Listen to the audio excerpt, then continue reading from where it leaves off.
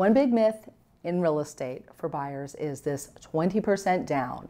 Do I have to have 20% down to buy a home?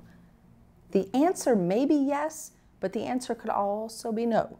You could, if you qualify, buy a home with as little as 3 to 3.5% down payment, which is great news, but of course it depends on the program that you choose. I've worked with VA buyers who put 0% down. Most don't. Most put more down than that, but that's their benefit, to FHA and conventional loans. So depending on which kind of loan that you qualify for will also determine what down payment you need to come to the table with. Hope that's helpful information.